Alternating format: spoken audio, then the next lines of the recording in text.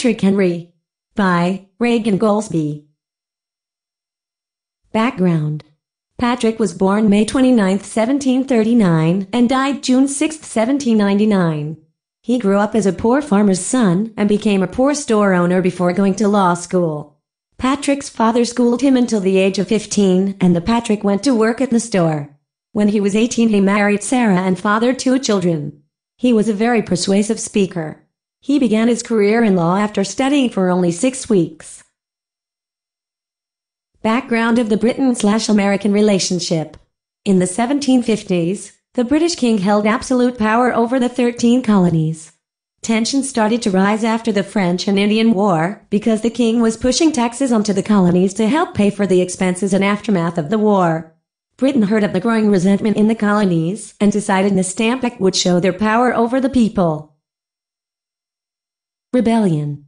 Patrick rebelled against Britain's rule over America. He spoke passionately about the citizens' rights and ensuring America's freedom from Britain. Patrick became famous because of his speech opposing the Stamp Act. He was one of the first people to voice his opinion against Britain. Patrick's persuasive speaking inspired hundreds of people to join in on the fight. He claimed that the king had lost all rights to his subjects' obedience and that the king could not enforce taxation without representation. Revolutionary War. Patrick was a leading factor in providing funds and troops for the war. People saw themselves in him, which allowed him to persuade them into giving money for the war. During the war, Patrick was seen as a spark in the darkness. He traveled to military camps, encouraging the troops with his words.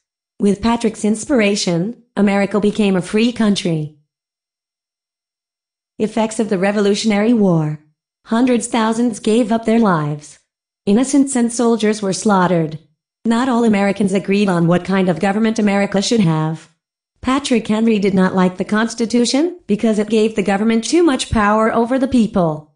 Patrick agreed to the Constitution when the Bill of Rights was added. Works cited: